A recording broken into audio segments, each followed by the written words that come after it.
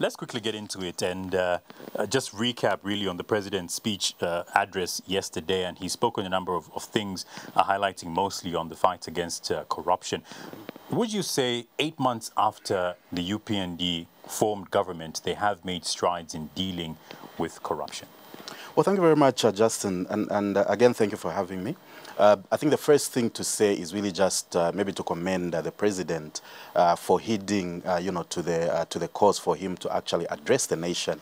I think that the cause had become incessant. The fact that there were a lot of issues that were happening, and we needed to hear very categorically from the head of state. So we do commend him, for rising to that challenge and addressing the nation in the manner that it did. Now, when you talk about the strides that the UPND administration has made with regard to the fight against corruption, well, there's a number of things that we can look at. I'm not sure I would call them very huge strides in that sense, because there are some things that have happened, but also there is a lot more that could probably have been done. And I think that we'll get into the details of that as we go on. But suffice to say at this point it is very clear that there has been some small steps that have been made in terms of progress in the fight against corruption. For example, the issue of the fast-track courts that have been established. I think that that is a very positive step in the right direction, and one that is hopefully that is going to ensure that we achieve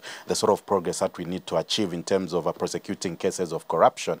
But also, when you look at the sentiments that the president has been making over the last 8 months, and I know the question is always that is it good just to make pronouncements without backing them up with action? But I think that what those pronouncements are doing is that they are giving a sense of there being political will, even when it comes to the fight against corruption. So in that context, then you can say that there has been some movement of sorts when it comes to the positive aspects. Now, there is still a lot that can be done in terms of some of the gray areas that still remain. I mean, for us, one of the biggest issues that we have had over the last 8 months, and I'll remind you also that as TIZ, we did actually analyze the UPND manifesto prior to the elections, together with manifestos of 2 other political parties. And we were very keen to see what they said in terms of what they were going to do with the fight against corruption.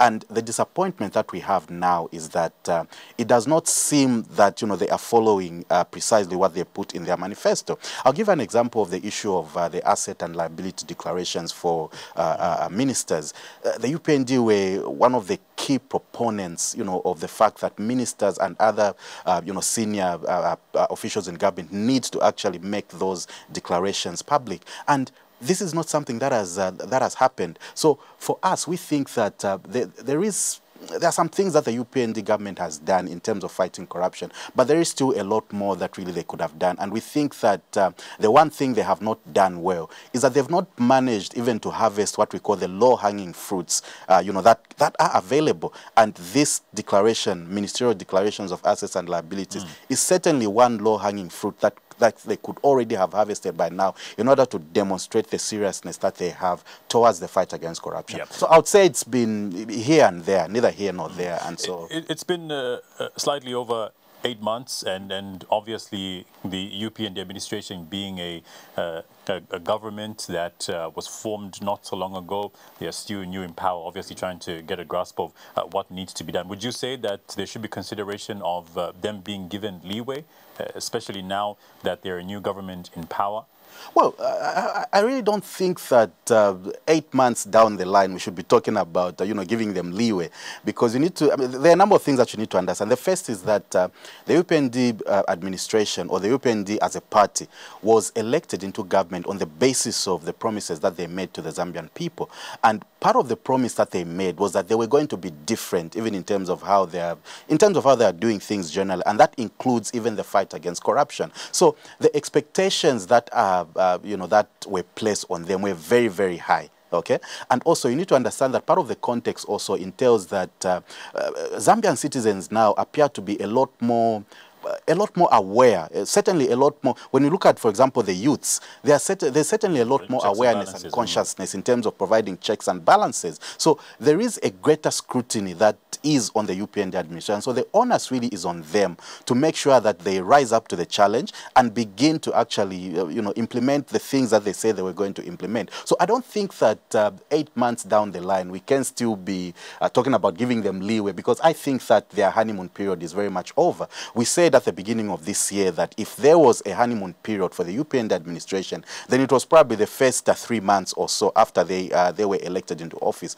Beyond that, as we got into 2022, one of the things that we were saying is that, okay, we have seen enough in terms of pronouncements, in terms of rhetoric, in terms of what is being said. And what we are looking forward to seeing now as we go through the rest of this year is the actualization of a lot of these promises and a lot of these pronouncements that have been made. So to answer your question, no, I don't think that right now is the time. I think that boat already sailed. We cannot still be giving them leeway. We need to start holding them accountable now for the things that they promised to the masses, because otherwise we'll be talking about these things 5 years down the line. One of the things that was brought up, obviously a concern that has been raised by the public, is the case between the state and Mr. Milingolungu, who disclosed an immunity deal made between him and the state. Well, a few notable names that he did bring about, but the president did conclude otherwise from yesterday's briefing. He did mention in his words saying that anybody that was involved in that is on their own. But what does this really say about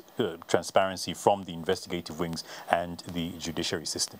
Well, I think it raises a lot of questions, really, but also being cognizant of the fact that this is a matter that is in court, and so maybe there's only so much that we can say about it. But having said that, I think that the Milingolungu issue was one that was really very hot in the amongst even citizens, and I'm very happy that the president was able to address it. I don't know if what is said really is going to put to rest the speculation that has been raging concerning that. But suffice to say that I think what this whole episode has shown, one of the things that it has shown is certainly that there is room for us, to improve, to do legal reforms in order to improve certain aspects in terms of how some of these constitutional offices, for example, are operating. I think that it was very unfortunate what we saw in the media, in the public domain rather, the sort of public spat that was there between the DEC and the DPP, where the DPP was asking the DEC to